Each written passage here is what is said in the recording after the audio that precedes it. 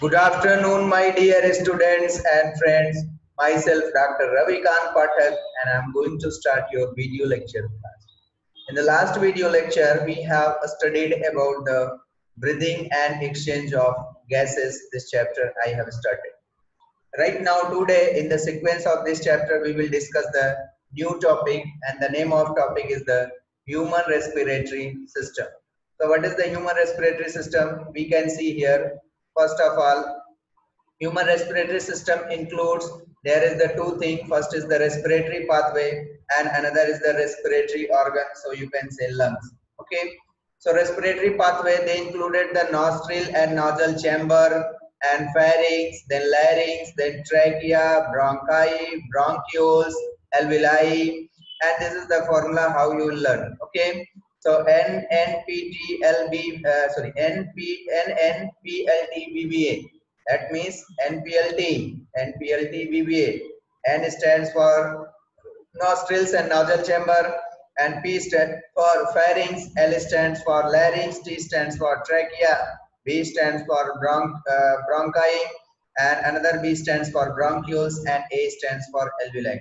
So this is the short trick, and by which you can learn very easily. And another is the respiratory organ. So this respiratory organ included the lungs. Okay. So this is the human respiratory system. So they include these things. In the figure you can see, first of all, they are representing the oral cavity, that means vestibule. Then here nasal cavity by which air pass, and after that they have the pharynx, and then epiglottis. Pharynx, you know, pharynx is the you can say connecting link, which where the air means food junction, as well as respiratory junction, means food junction and respiratory junction, both connecting to each other. Okay, this is the junction where the both passes separate, means air passes as well as food passes. Now they have given the epiglottis. This is the thin flap cartilage structure which is present on the glottis. And this is the larynx also known as the voice box. They are provided with the vocal cord. Oesophagus, also known as the food pipe. This length is the 30 centimeter. Then trachea also known as the windpipe or windpipe. So here, after that, there is the lung. So this is the left lung, upper lobe, and here right lung and upper lobe also. This is the middle lobe of the lung, and this is the lower lobe, and here lower lobe, and this is the pulmonary artery, and this is the structure of the heart. Okay. So this figure representing the human respiratory system. So here what is representing? It is representing the human respiratory system.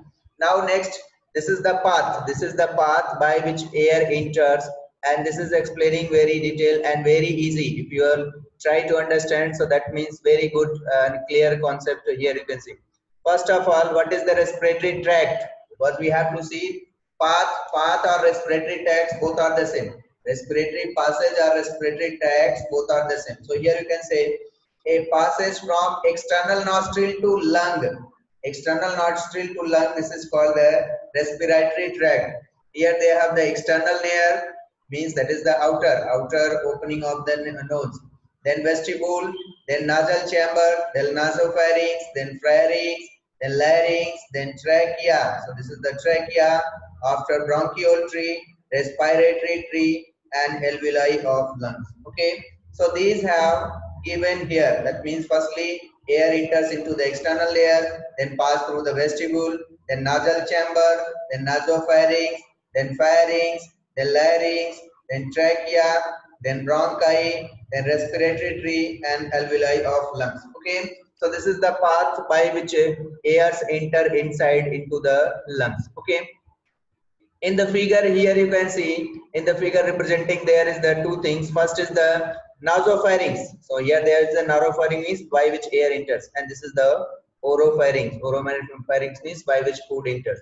And this is the gullet. This is the gullet structure. After then they have the glottis, and this glottis covered by the thin flap cartilage structure which is known as the epiglottis. And then this is the oesophagus, and this is the trachea. So this is the structure of the trachea. Okay.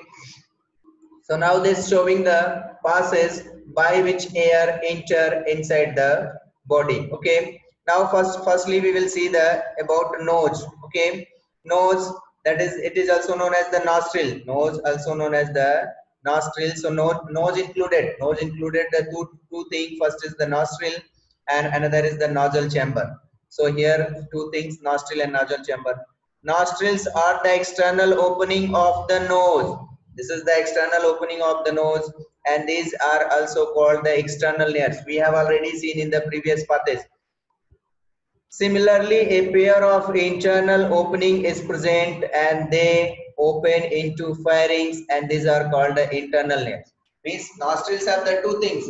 Two things. First is the outer opening. Outer opening, that is the external layer, and internal, they have internal opening which is present also. It is known as the internal layer. Now nasal chamber, the space between the external and internal layer, the space between external and internal layers, that is called the nasal chamber, and internally each one is lined by a mucous membrane which secretes the mucus, and they also provided with the ciliated epithelium present in the nasal chamber. Okay, and this nasal chamber, it is divided into right and left parts by the cartilage known as the mesenteroid bone. Okay, this is the mesenteroid bone we have to already study, and this is the in the center of the ethmoid part of the skull. So this is the located near to the, this is the mesenteroid bone, and it is located in the center of the ethmoid, and ethmoid is the bone of the skull. Okay, so there is the two things. First is the nostril, another is the nasal chamber.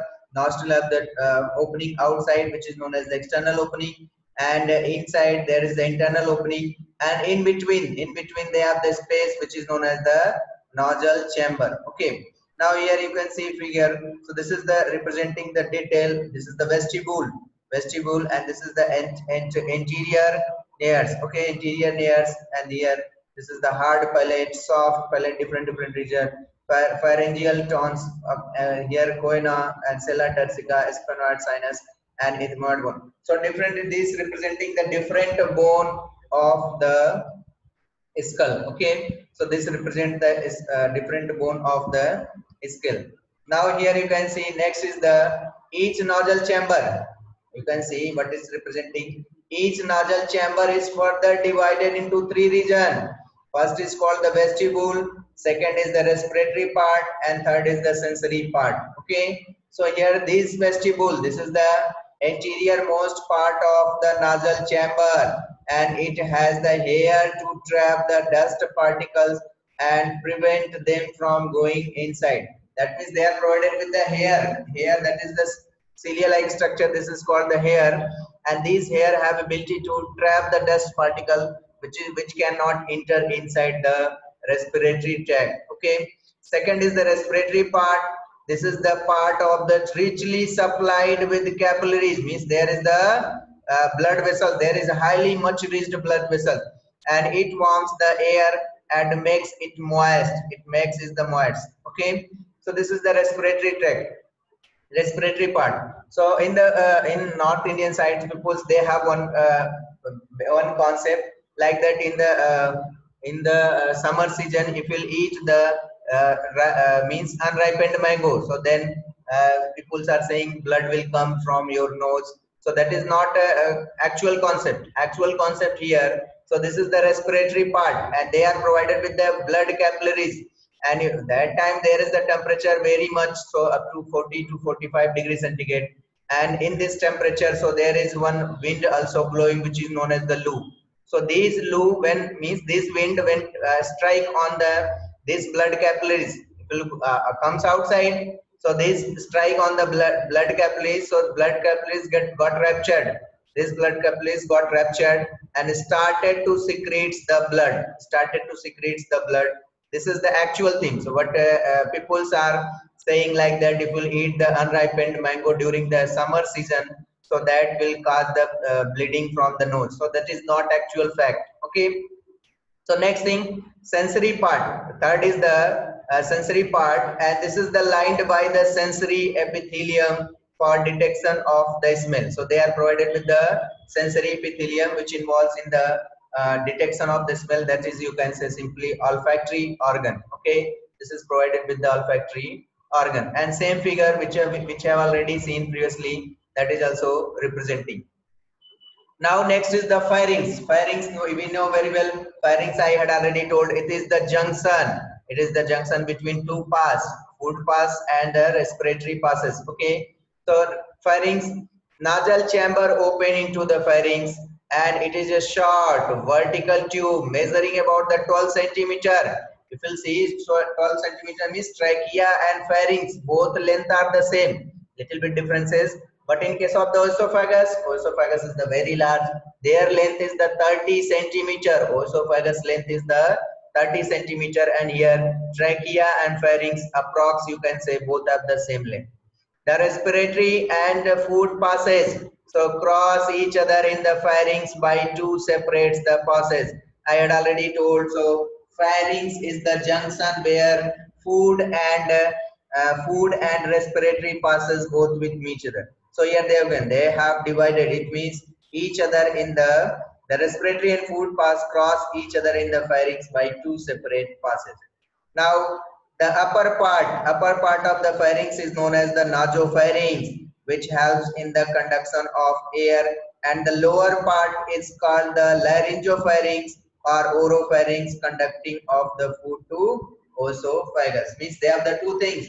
First is the naso and another is the laryngo or oro. Nasopharynx stands for the, means they have ability to carry the air, and oropharynx, they have ability to passes of the food. In the pharynx, there are tonsils.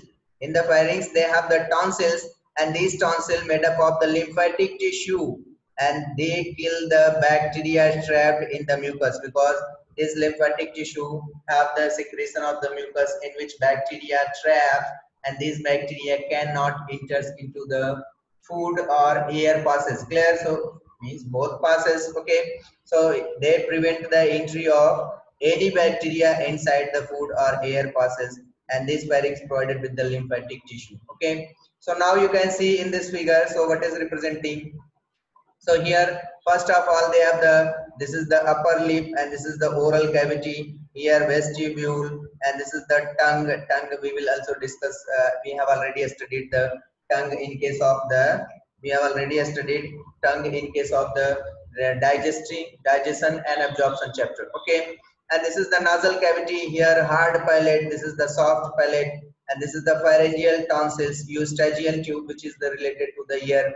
And here this is the nasopharynx. You can see nasopharynx means they are related to the air passes, and here this is the oropharynx, which is related to food pass. Okay, and here they have the palatine tonsil, and this is the uvula, and here lingual tonsil and epiglottis, and here laryngopharynx. So this is called the laryngopharynx, which is the NEET. So this is the oropharynx, and this is the laryngopharynx. Clear?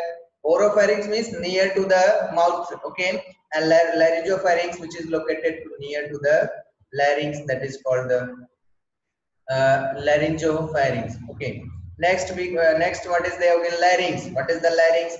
Larynx, also known as the sound box. Larynx also considered as a sound box.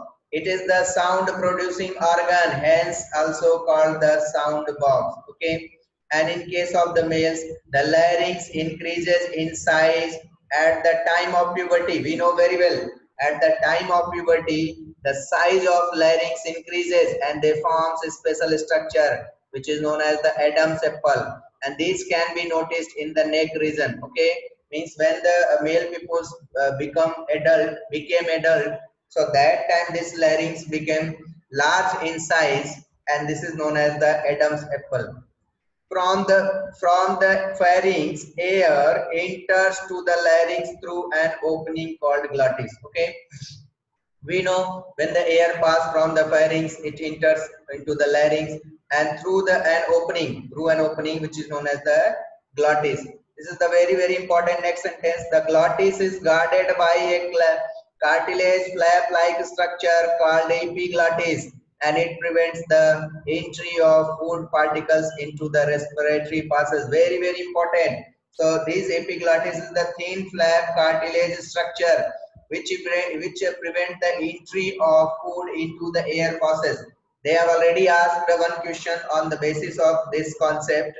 they have asked, so 2 to 3 people are going to into hotel.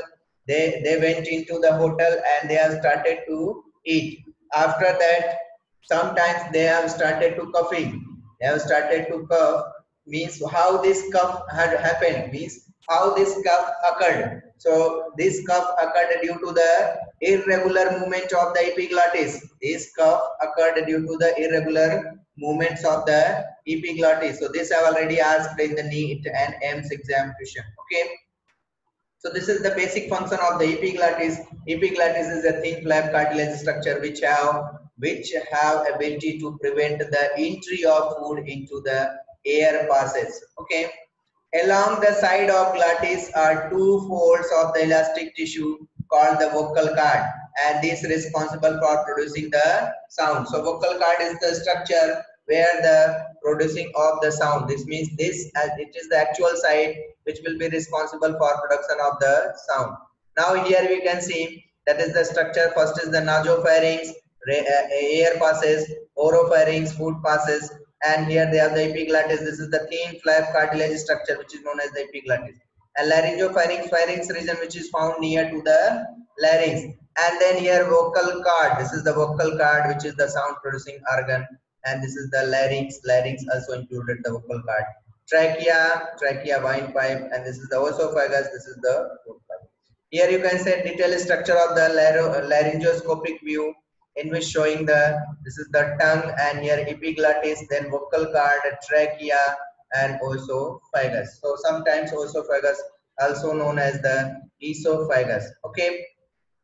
Now next structure we will see the trachea. Trachea also known as the windpipe, and I had already told if we'll check their length.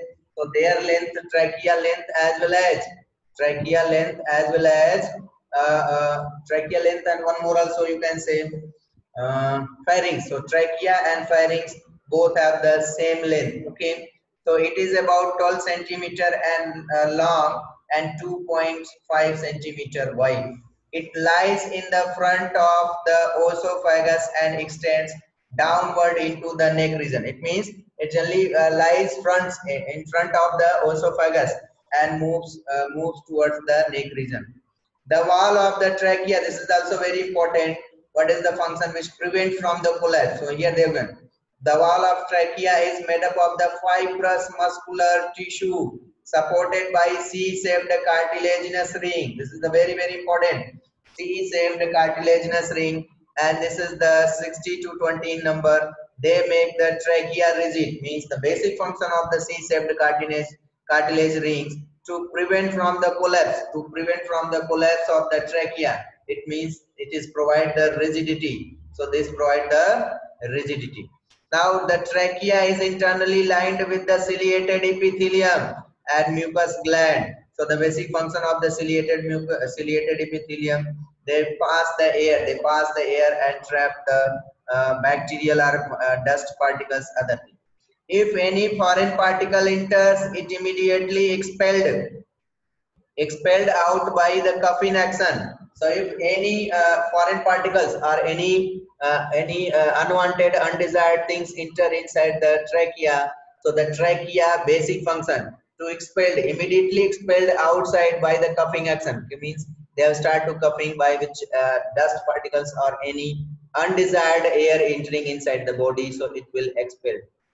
Dust particles get trapped by the mucus also, because we have to see there is the ciliated epithelium and mucus gland. So ciliated epithelium, basic function of the ciliated epithelium, that is the it have involves in the foreign particles immediately expelled by the coughing action. So this is the function of the trachea. Okay, so dust particle gets trapped by the mucus.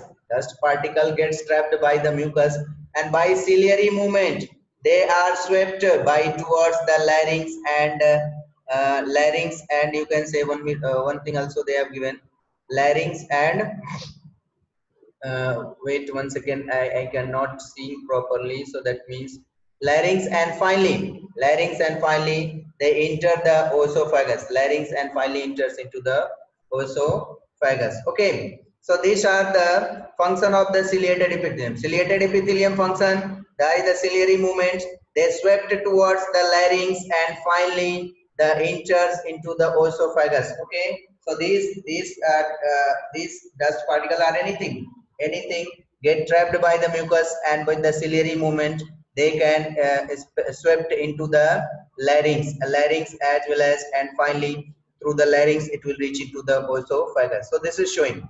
Now here you can say the structure of the larynx. First is the given about the thyroid cartilage. So this is the thyroid cartilage, and here it is the larynx, and this is the trachea structure. This is the trachea structure. Thyroid cartilage, cricoid cartilage, annular segment, and tracheal cartilage. So different of the C-shaped rings, and this trachea divided into different regions. Okay. Now here this is the carina and left primary bronchus and right primary bronchus, and this is the detailed structure of inside the trachea. So here they have given the cross section. So they have the trachealis muscles, oesophagus, lumen of trachea, pseudo-stratified ciliated columnar epithelium. You should to learn trachea. They have provided with the pseudo-stratified columnar epithelial cells, and this is the epithelial cells, and stratified, this is the pseudo stratified ciliated, means they are provided with the cilia, and we have to see the function of cilia. They trap the dust particles and swept towards the larynx, and ultimately it reached into the esophagus, and they are also provided with the C-shaped cartilaginous ring. The basic function of the C-shaped cartilaginous rings to prevent the collapse, from the trachea. Okay.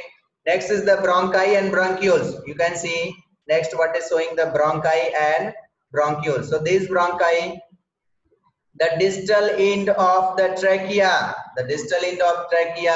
is further divided into two bronchi behind the sternum. Okay, a sternum, behind the sternum it's generally found, and it forms the two things, two branch. That means you can say bronchi. This is also called the two bronchi. Each bronchus is supported by a complete ring of cartilage. Each bronchus is supported by a complete ring of the cartilage. Clear? So it means, like you can say, you have to see in trachea, they are also provided with the C-shaped cartilage ring. But here they have the cartilage rings, not C-shaped. Okay. Here complete ring of the cartilage. It enters into the lungs of its respective side. It enters into the lungs, means respective side means left or right, there is the need.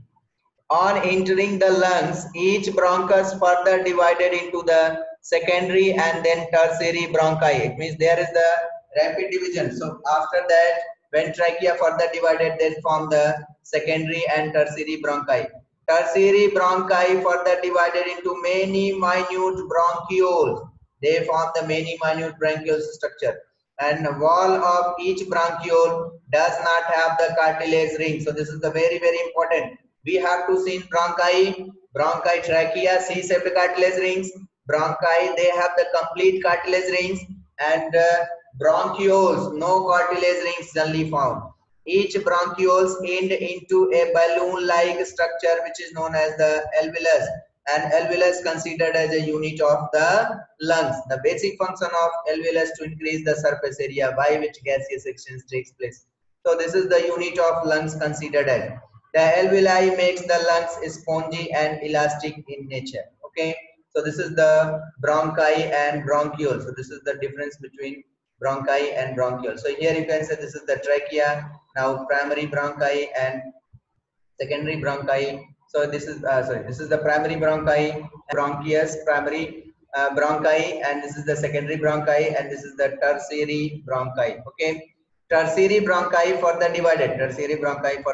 Into the different named, like you can see. First of all, there is the bronchioles. This is the primary bronchioles, then tertiary bronchioles, and ultimately form the alveoli. It will form ultimately alveoli, which is the bunch of the grapes. You will see bunch of the grapes like structure, and this is the actual site where the gaseous exchange takes place. Okay, so this is the story about the bronchi and bronchiole. Now this is the very important part. You can say these have divided into two different regions. So first is the conducting zone. First is the conducting zone. Conducting zone means from trachea to terminal of the bronchiole. From trachea to terminal of the bronchioles, this is considered as a conducting zone. And from the respiratory to alveoli, this is called the respiratory zone. Respiratory zone means here the gaseous exchange takes place. But from trachea, bronchi, bronchioles, this is called the conducting zone. Their branches, if you see the branches, trachea have only one. And after trachea, bronchi, they form primary and secondary. Then further dividation takes place, 4 and then 8. Here form the 8.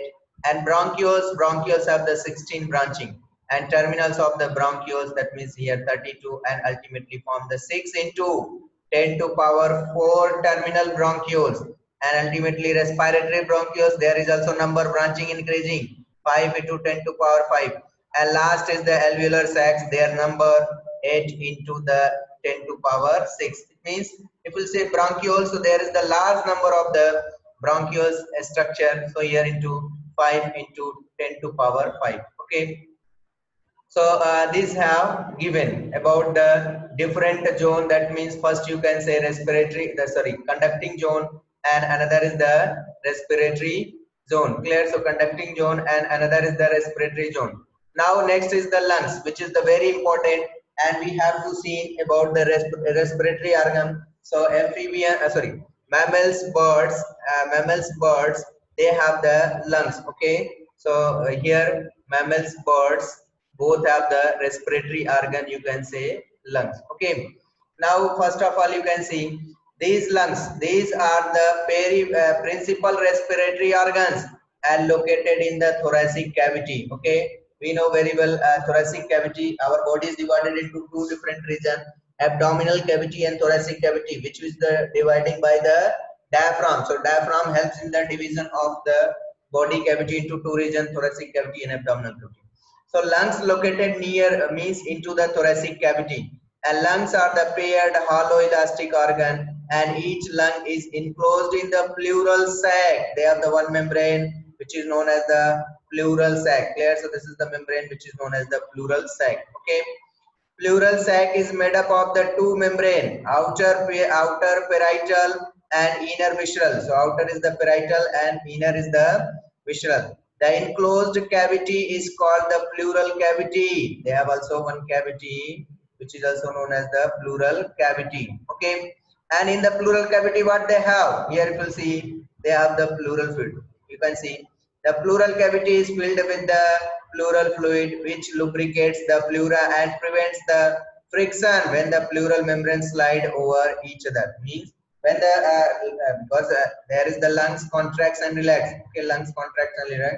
So these pleural fluid provides the prevent from the friction.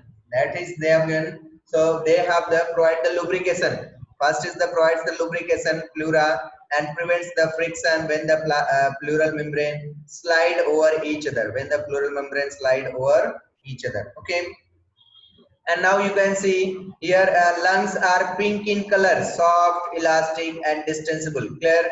So you can say this is the color of the lungs and it is the pink in color, soft and elastic and distensible. Distensible means they have the large extensive or expansion activity.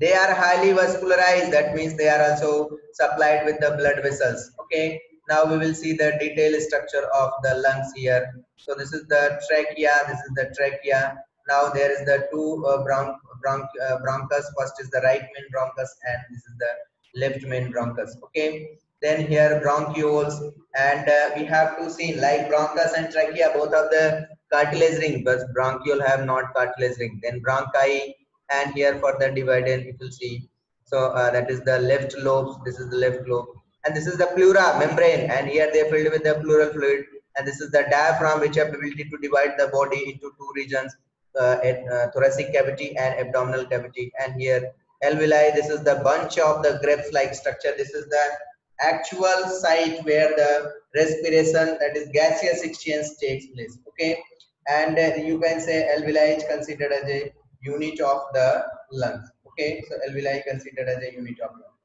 So each lung, so if you see the each lung have how many alveoli? So each sac about, it's saying the each sac about 20 alveoli which look like grapes, okay, and they are covered with a network of the capillaries from the pulmonary artery and vein. Okay, we have to know, we know very well, so pulmonary artery and pulmonary vein. So this is the exception. Every artery always carry the pure blood except the pulmonary artery and pulmonary veins. So these pulmonary artery and pulmonary veins, they covered this alveoli. Okay, and the alveoli have very thin diameter. So you should to learn. They have already asked in the NEET examination the diameter of the alveoli. So 0.001 millimeter is the diameter of alveoli. Okay, and these have composed of the simple non-ciliated squamous epithelium cells. Okay, they have also, this alveoli also made up of the squamous epithelial cells. Clear? This is the squamous epithelial cells, non-ciliated and simple. Simple means only one type, no cilia, only one type of the cells. That means simple squamous epithelial cells.